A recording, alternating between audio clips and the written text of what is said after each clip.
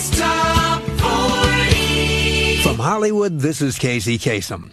Well, now we're up to the current hit for a duo from England who thought they'd come up with a very clever name for themselves. Yet, it was a name so clever, it caused the BBC to erase the first 3 songs they recorded.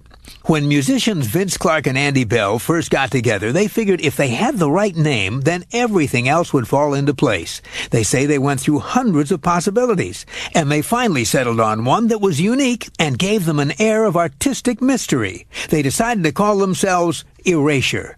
Not a bad name, but as it turned out, there was a downside. You see, the duo had entered a new artist competition put on by the BBC that gave them a chance to have 3 songs played on the air.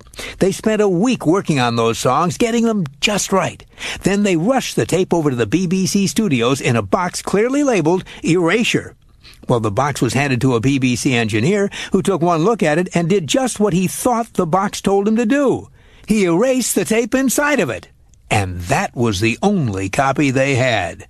Well, the lesson Vince Clarke and Andy Bell learned from that experience was always make copies. This week, their current hit is at number 36 on Casey's Top 40. Here's Erasure with In My Arms.